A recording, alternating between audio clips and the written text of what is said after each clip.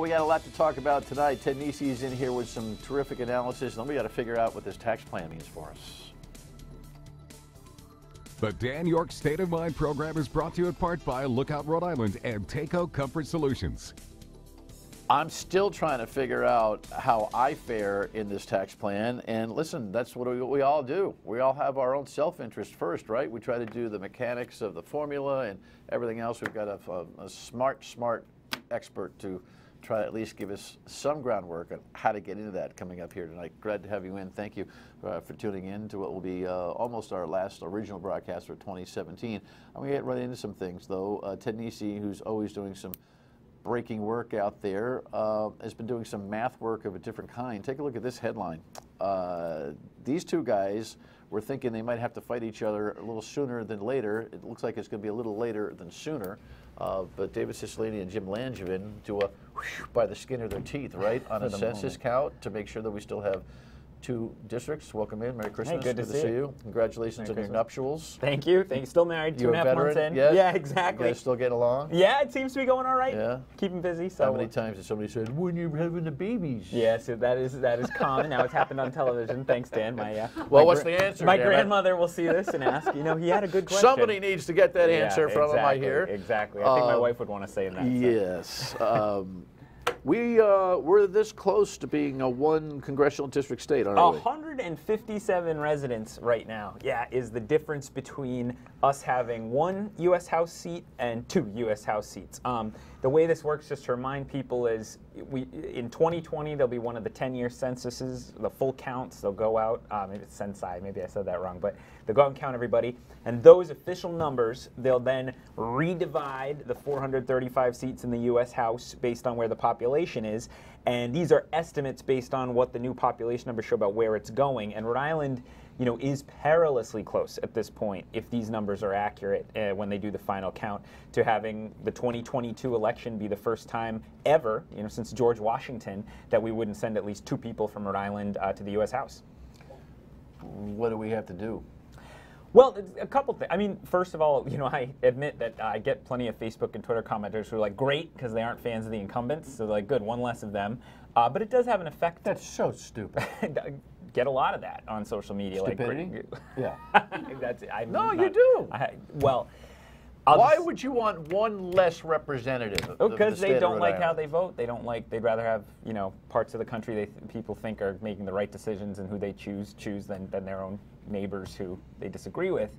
But it has other ramifications. I'm not a total expert myself, but I believe it has ramifications on how money is divided up in some places. And as you say, just in terms of the number of people who can call a federal office and try to, push something through that you need or whatnot. You have you're one instead of 2. So we have to hold on by the skin of our teeth population-wise. We can't lose any more people. Can't lose any more people. And it's also, it's the other states, of course, aren't standing still, which is what makes this complicated. As the states that are growing, primarily in the South and West, grow each year, even if Rhode Island's actually grown 6 years in a row, a little bit, not a ton of people, like 7,000 people, but it's not losing population like some places, like Illinois. But it's not growing fast, and those places are growing faster. And so each time we grow a little and they grow a lot, we get closer. Well, the math has always been just on average, 600,000 people per congressional district. Obviously, when we're at 1 million and change, we're under that ratio. But what's weird is if you just lose another handful of people and we end up with one district, now you got 1 million people for one congressional district, and that is really uncomfortable. Yeah, one of the national political reporters pointed that out and said, all of a sudden, right now Rhode Island actually is the 2 smallest congressional districts. If you think about the math, we get about 500,000 people represented by each one. Suddenly, we'd have 1 million people represented by one person, and we're the least represented in the sense of the power of each person's vote compared to the number of congressmen they have. So, there is a story. I wasn't a reporter at the time, but I've always heard that in 2000, Massachusetts was very worried. Maybe you remember this, about losing a seat. Yeah. And Secretary of State Bill Galvin and some other folks, beat the band to make sure that census count counted every darn person, every student apartment in Boston with 6 people, not 4, that was illegal. So we don't care, we're writing you down. And they actually kept a seat for another 10 years. The potential conflict, if it goes the other way, between Jim Langevin and David Cicilline would be high political drama. Oh, big time. I mean, you have Neither one of them would be apt to want to give up the seat. I don't think so. I mean, Jim Langevin did sort of vaguely float the idea of a governor run in 2022 when, you know, whether Gina Raimondo wins or loses, that'll be an open seat that year in 2022. So it is possible one of them finds a different path out, you know, and Langevin will have been in Congress at that point for 20 years. You know, they always have to decide how long they want to stay. That'd be a tough one. He's beloved, politics aside, ideology aside, he's beloved, and he's a walking picture of courage. I mean, I have so much respect for what he has to do every day to get himself going. Absolutely. But I do believe that running the state, people will have a different, that might be a tough sell for him. Potentially, though, FDR won World War II, right? So, you know. Okay.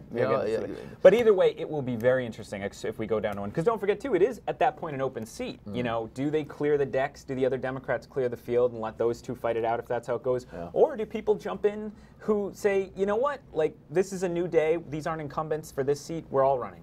Talk to me about Pawtucket. You've been following this as well as anybody. Here's a headline from today. The Senate president's a little bit standoffish on the idea of Plan B from the Pawtucket mayor, who had a press conference earlier this week, was here a couple of nights ago explaining that, look, if the state's going to be this hedgy, if the House Speaker is going to be this fraidy catty, what we'll do is we'll just take on the revenue from the stadium and borrow ourselves. But the most important piece of it for the Pawtucket is the catalyst for the development that's going to happen around that, right? Around the stadium. It hasn't happened around the existing stadium because of the limitations, and that's what's all we exploit. So this is what it's about. It's that new revenue. It would be a new revenue stream for us. We get all the state revenue, but also the development. To be honest with you, if you look at the numbers, it might be more readily easily financeable for Pawtucket to do it this way because they have less risk in their first $15 million piece that's in the Senate lingering proposal right now. What's your 36,000-foot thought on the whole politics of this thing? I mean, it's hard, you know, as a reporter who's not up in Worcester and not super sourced in Massachusetts like I am down here, to know exactly what to make of the talks in Worcester. But if the Worcester talks are real and Worcester, with the state of Massachusetts, has a competitive offer to put on the table, I would have to think at this point the Paw Sox would take that very seriously. You know, I mean, there's just no. Oh, there's no doubt they are. Sign there's no doubt that taking it seriously. What do you think about this thing's going to move in Massachusetts, in Rhode Island? Tell me that again. I don't see any sign right now this thing's going to move in Rhode Island. And as you said, I mean, in the end, it's up to Speaker Mattiello. Well, if it's not going to move, if it's just not going to move, period, they're gone. Yep. They can't stay in McCoy. Right. I mean, I presume, unless, you know, they're not playing at North Kingstown High School. Devil's advocate, you know, if they don't like the numbers in Massachusetts either, you know, maybe the team is stuck. You know, the team said they'd leave. You know, one problem is the team was pretty emphatic they would leave if they didn't get the Providence deal in 2015. So people also wonder if there's a bluff calling happening here. Yeah, but you and I remember that was a lot of, all due respect to the passing of Jim Skeffington, there was a lot of bluster that was going on. Oh, absolutely. This one is a whole lot more. But yeah, I think it's very it's striking, and I think I think the politicians, especially in the House, seem very petrified of the vote.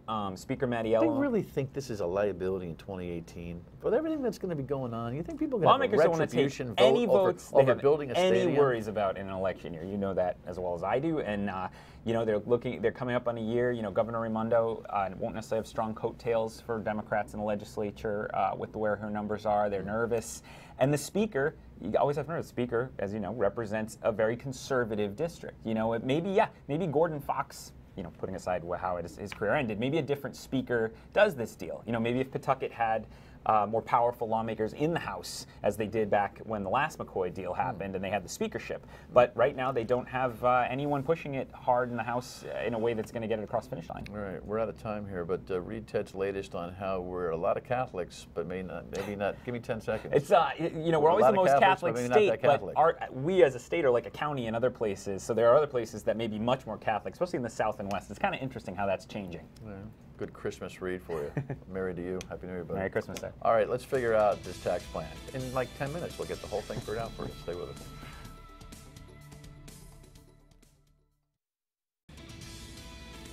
So here's the deal. I didn't want to run up a bill with my CPA asking questions about how this tax bill was going to hit me, so I pulled one into the show. Hey, there's no grass growing under our feet. Headline, of course, yesterday was this incredibly historic day. Just ask all the president's men, all those sycophants that did nothing but, my God, that was disgraceful. I don't care what you think about the numbers. That was a disgraceful display of adulthood, never mind the politics of the numbers. But that's my opinion. Here's just a review as to how you could actually try to figure out how you are impacted. The $1.5 trillion tax cut makes major changes to current laws. First off, most Americans will pay a lower tax rate. The vast majority of Americans will see a tax cut in the near term. CBS News business analyst Jill Schlesinger says a big reason why is because the new law nearly doubles the standard deduction. As a result, there are going to be more people who are going to be able to claim that standard deduction. But returns can vary widely because of several factors like where you live and how many children you have. H&R Block says a married couple with 2 children in San Diego making $150,000 a year will save almost $3,600. That's because their tax bracket drops from 25% to 22%. They'll also take the $24,000 standard deduction since it's more than itemizing mortgage interest, charitable contributions, and taxes. They'll also take advantage of the child tax credit doubling from $1,000 to $2,000. A single parent with 2 kids renting in Kansas City, Missouri would save $1,800 thanks to the higher standard deduction and child credit. But a single homeowner in Queens, New York will only get $100 more. That's because the $15,000 in state, local, and property taxes he used to deduct is now capped at $10,000 under the new plan. And while most Americans will get money back, many of these tax breaks will expire. Many of the people who see benefits right now, they will actually be gone after 2025. Experts say millions of Americans will then end up paying more in tax than they are right now. So Bill Moore is from BlumShapiro, and I'm guessing, welcome, Merry Christmas, Thanks Happy for New Year. us. So you're, let me ask you this, you're going to be pretty busy. Yes, very busy. Phone started ringing a few months ago. Wasn't the original plan, did I miss something? Wasn't the original plan to simplify the tax code and to put guys like you out of business? Yes, it was, and I spoke about that a couple of times, and I thought I might need a new career because 90% of Americans weren't going to need our services, and I'll say I'm very excited about the plan. It's going to give us a lot of opportunities. The holidays are a lot of fun, but the phone's been ringing off the hook, which is great news. All right, well, I'm not sure what to do with that answer. That's about, is that answer about your own business model or about the country's benefit here? Yeah, I think the plan is going to help us, and I think it's going to help CPAs. It's going to help keep us busy. I don't think America, listen, we need guys like you. I need guys like you. A lot of us need guys. Everybody needs someone to take a look at their numbers. But reportedly, America's disposition was not about supporting the certified public accountant industry and the lawyers and the tax attorneys and everything else that goes on with this whole thing. So let's just confirm, you're going to be busier, not less busy. Yeah, absolutely. That wasn't the original sell. So that's not your fault. That's government. What's going to make you more busy about this plan? Sure. So to give you an example, one of the talked about points that was on the video earlier is they're getting rid of the state and local tax deduction. That's extremely important. We have taxpayers that might have a $100,000 liability come April. If we can get them to make that payment prior to year end, i.e. in the next 10 days, they're going to benefit from that deduction. If in the prior year, you normally just pay that in April and then you'd be able to deduct that next year, that's going away. So the opportunity in the next 10 days is to make sure that we have all of our clients have an estimate of what their tax liability will be in these states come April and pay that in the next 10 days. Oh, I gotta make a phone call. How come I haven't had a phone call yet? You're calling all, maybe I ought to be with you. Meaning what? Frame for me what the option would be to do what? Pay ahead local property taxes or to pay ahead Sure. your state income tax, or what? So you mentioned two things there, and there may be an opportunity for the first one. It's not very clear. Give your CPA a call on the real estate taxes. You may be able to prepay something for 2018. But what is clear is any 2017 state tax liability, whether it be Rhode Island, Massachusetts, if we can quantify what that may be, and we pay that in, or we have our clients pay that in prior to year end, they're going to be able to deduct that payment on this year's federal tax return. That's being eliminated effective 1/1/2018. So if you make that payment come April. So it's the payment, not the year attributed to the payment? Correct. You're a cash basis taxpayer, so if that payment's made by December 31st, they can deduct it on this year's return. If it's made after year end, it's gone. Subject to there's a $10,000 carve out that was mentioned. $10,000 being you can deduct that going forward. The thing about Rhode Island and Mass, we're not necessarily mentioned in that, you know, flame out New Jersey, New York, California equation that's gotten so much attention. But we've got a lot of property taxes that are here, and we've got income taxes that are here, and there are a lot of people watching this show who, when they combine both of those potential deductions, are way over the $10,000 mark. Correct. So they're going to lose that shimmy, and that $12,000 to $24,000 standard deduction may or may not help that and recover that. Right? That's correct. Yeah, you're right. Massachusetts is carved out a lot of times from the conversation, but real estate taxes are very high. It wouldn't be atypical to have clients with 5 times the amount of the $10,000 deduction. So for those taxpayers, most of what you're hearing is the rate changes, and most of those are going down, whether it be the corporate rate from 35% to 21%, or the individual top rate from 39.6 to 37%. This is an increase of tax in the tax that you're going to pay by eliminating the amount of deductions you can claim.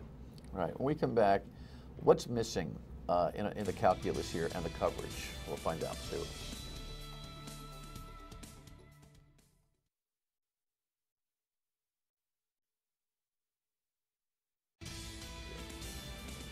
All right, there's one of the guys that thinks he's just created a miracle here. I don't know. We'll see what the public sentiment is going to be regarding the Republican tax cut, and that's how you actually refer to it. That's the Republican tax cut. The president would tell you it's the biggest one in the history of the man, of the world. He's wrong. This is not the biggest tax cut in history. Since Ronald Reagan, it is. It might be the largest reform. It's not the biggest tax cut. Whatever. Details, right? So this is some really good advice that we're getting from Bill here, which is if you haven't talked to your advisor, hurry up and do that before the end of the year, because depending on your assets, your cash flow, whether you're a W-2 or if you're a pass-through earner, meaning if you have an LLC or a sub-S corporation type, and that's your primary source of income, you have some pretty interesting decisions to make in the next 10 days, right? Yes, absolutely. The biggest decision, again, is the state taxes. If you can prepay that state tax deduction, is going to be attributable to the year where you make the payment. Talk to me about this thing, which is, well, I think one of the most difficult things for people to articulate, other than you guys who are so smart, and that is the alternative minimum tax. Sure. It's been in place a long time. Even people who pay it don't really understand it. Sure. Explain it and what's happened with this tax plan. Absolutely. You're laughing because most people don't get it. Most right? people don't. They're like, you explain it, and then we still go, duh, right? It's a hard one to understand, and the big push behind it was the plan was to eliminate it for both personal individuals and corporations. And when the final bill came out, corporate was repealed, meaning there's going to be no alternative minimum tax. On the individual side, they have increased the exemption amount. Okay, so they've tried to decrease who's going to be subject to the alternative minimum tax.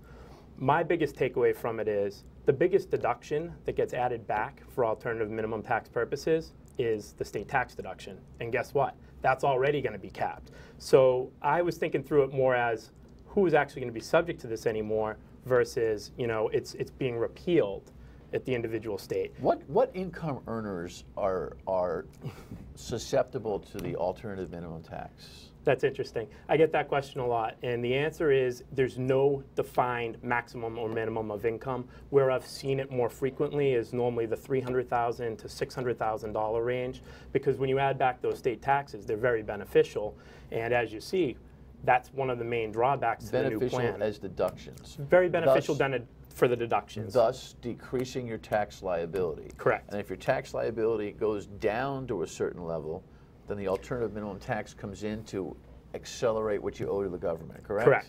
Correct. It was put in place to make sure you paid one or the other. So a lot of whatever's higher is the one you pay. Correct, the one that's higher. So when you add back real estate taxes and state taxes, that's when you can get some of these $300,000 to $600,000. So what's happened income. with this reform? What's the play here with the alternative minimum tax? In my mind, and again, this isn't proven out yet, there's not going to be as many people subject to alternative minimum tax. Corporate, they've repealed it. No corporate business will be subject to alternative minimum and tax. how do you know if you're no longer subject to it? Without calling your advisor, is there a way to figure it out in your head? It's really hard, and that's why we're here. I'll be honest with you. You add back state taxes, there's exemptions that I mentioned that have been increased going forward, but there's no, hey, I make $1 million, I'm an AMT. That's the acronym for it. But it's really a calculation. It's very frustrating a lot of times with clients. Why am I an AMT? And it's, normally those state taxes, when added back, those are deducted for regular tax purposes. They're not for AMT. Now, I didn't bring you here for a political conversation, so I won't draw you into that. But it seems to me that the smile on your face and just kind of the excitement, there are computer geeks, there are sports geeks, there are numbers geek. You're a numbers geek, right? So this jacks you up a little bit, doesn't it? And I say that with respect. It's almost, though, as you're talking to me about some of these things, I think you, at the high level that you perform for your clients, both personal and business, and everybody else in your field, is almost kind of like, all right, let me roll up my sleeves, because I really don't know what's going on here. I get the rules, but let me see how they really apply. It's almost as if you're, I don't know, doing exploratory surgery on a patient, right? Is it like that for you? It is, and the thing that makes it more exciting or frustrating, depending on who you are, is it's changed so much over the last month. I've done this conversation in different areas. Oh, so you've had different scenarios? Different scenarios, but the House bill, the Senate bill, and then ultimately what came out. And I think they were doing a little bit of surgery too, is to see who does this really benefit. And when you look at where it started and where it ended up, right, there were some very big changes that, the top tax bracket came down, but not as much as originally. Let me ask you this. I'm sure on time. You've been terrific. We'll have you back because there's going to be a lot more questions. For those who are going to get adjusted in February, right? So the actual withholdings are going to, politically, they want the IRS to jump into this sucker real quick. And so the net pay for somebody with no increase in their gross pay is going to increase because the taxes will be less. Is it smart for people to say, wait a second, I don't need that money quite yet because they're going to get hit on the back end in April of 19? Or should they just take the money and run when it comes to withholding? That's an interesting question. Everyone's specific. Yeah, it really income. is. It's very specific to each individual. I'm not sure if that's going to be a mandate or not. Normally, the whole thought behind that is we're going to try to withhold at a level that's reasonable, just so you don't come to next April and have no cash left because you had no withholdings against it. But I do think that's going to be one that's needs a little bit more clarification. All right. At the end of 18, come April 19, I only got 10 seconds. Are people going to be happier or not? I hope so. I think it's an opportunity for everybody to look at what they have been doing, talk to their advisors, and hopefully we can put more money in their pockets. That's the intention behind this. All right. Merry Christmas. Merry Christmas. Try to get it in. I know you got a lot of work to do. Santa's got his own work to do. Happy New Year, too. Same to you. Have fun. Final word next.